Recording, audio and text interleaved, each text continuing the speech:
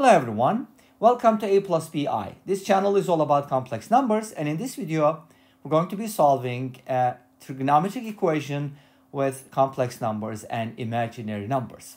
We have cosine z plus I sine z equals E. E is Euler's number, which is about 2.7. E comes up in a lot of different occasions such as limits, exponential growth, compound interest, so on and so forth.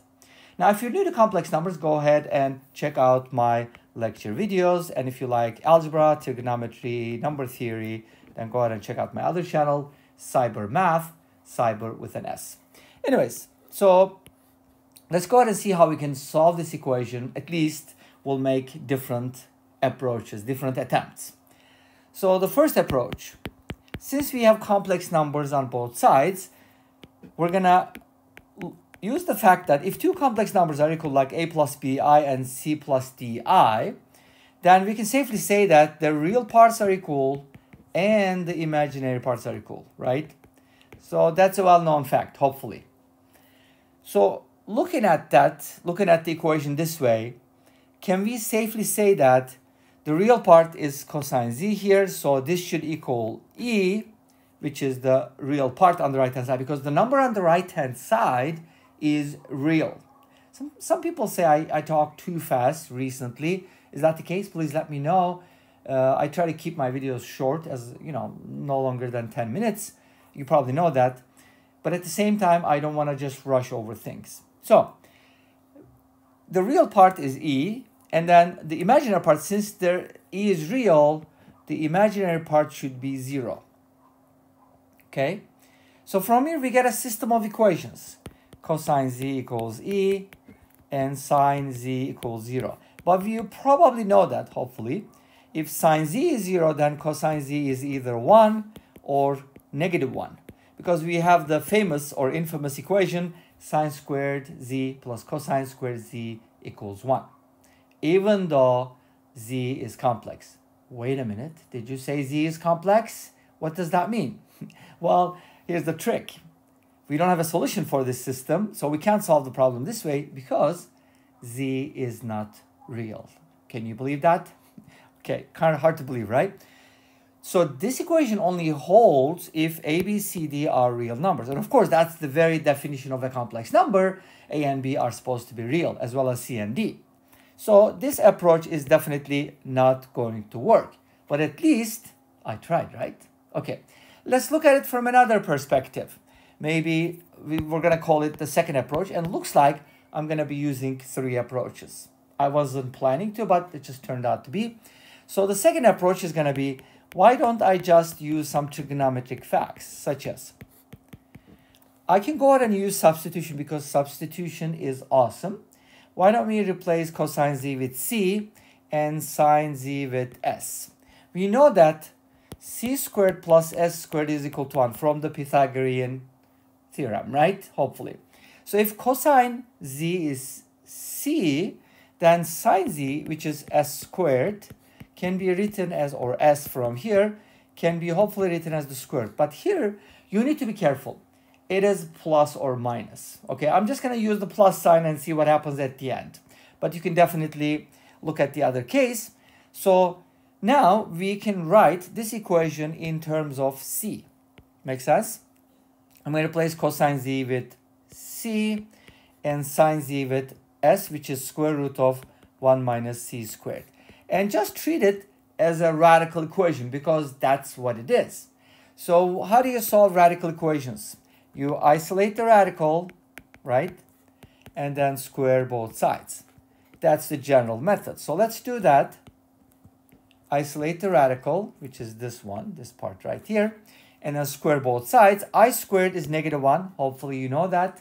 Don't forget, one thing that you should never ever forget is I squared equals -1, because I is defined as the square root of -1. By the way, -1 has 2 square roots, but I is the principal square root.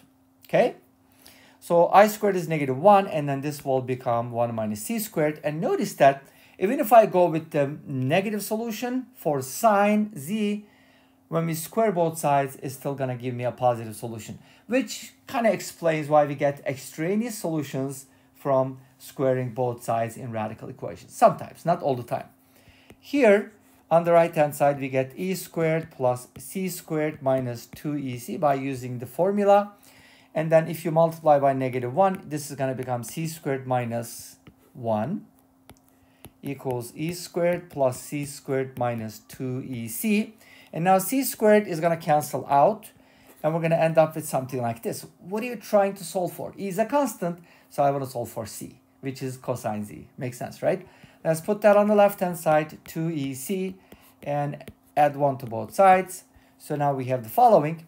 And since I'm trying to solve for c, let's divide both sides by 2e, which is again a constant. And now we end up with c, which is cosine of z. That's why substitution is very powerful and helpful, because notice that we saved a lot of time by replacing cosine z with c. Okay? What does that give us? What is that supposed to mean? In other words, how do you find z from here? Okay, a cheap solution would be z is arc cosine of this expression right here. It's not always the case, but you know, this could be one of the solutions. But this is not super helpful, is it? What is the arc cosine of this constant? You can definitely evaluate this. By the way, is this going to be greater than 1? That's something to think about. Since c is complex, right? That's what we said at the beginning. Remember, we tried to treat it as a real number, but it didn't work. So z is probably complex. So this may not be less than or equal to 1, okay? So that's kind of problematic. This approach, not very helpful. You can do it if you know some identities, but we're already gonna use it with the third method, so why not repeat it? I mean, why repeat it? So here's the third method, and this brings us to a very important point, because this is Euler's identity. There's a reason why this problem was made up by myself, because I guess we could call it homemade in this sense. I don't think anybody else came up with an equation like this, even though it's very simple to come up with. But if you've seen this problem before on YouTube, let us know, and feel free to share a link in the comment section down below, okay? Sometimes other YouTubers share their comments, and anyways, that's a different story. But we have this equation now, and what we're going to do is we're going to turn the left-hand side to an exponential, because Euler said, that's why he is the best, that this is the same as e to the power iz. And it's very easy to prove. So this brings us to a very, very nice equation, doesn't it?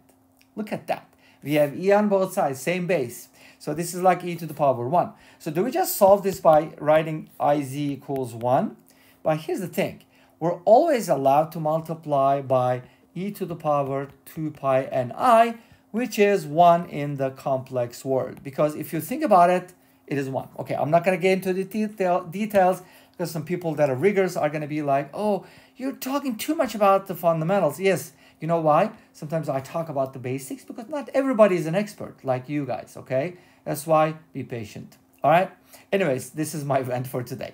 So now, from here we get the following. E to the iz equals e to the power 1 plus 2 pi. And since I included the 2 pi ni thing, now I can go ahead and write this as iz equals 1 plus 2 pi ni.